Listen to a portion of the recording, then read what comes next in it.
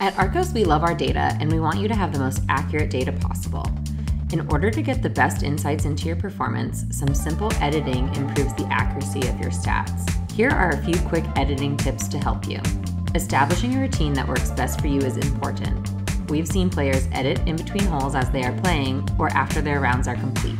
Make sure to check and confirm the correct score and number of putts on each hole. Putts are the hardest shots to track as they can be very lightly touched, so loosely looking over each hole helps ensure accurate scoring in the app against your scorecard. You can also edit or confirm the distances for each of your putts so that the most accurate putting stats are considered in your performance insights.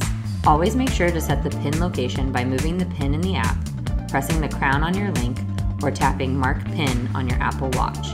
This will help collect more precise approach and putting stats based on your distance to the pin.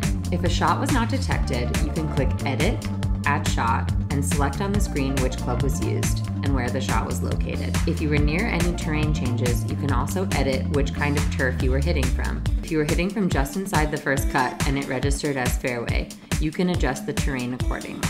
Taking penalties is never fun, but if you need to add any to your round, make sure to add those to the shot that the penalty occurred. Meaning, if you hit your approach shot into the water, then hit from the drop zone, make sure you add the penalty to the shot that went into the water. This allows Arccos to better measure your stats and make sure any penalties are attributed to the correct facet of your game. Spending a little time editing your rounds gives you more accurate data, meaning your performance insights will be even more helpful to you. Now go out and schedule a tee time and get started with Arccos.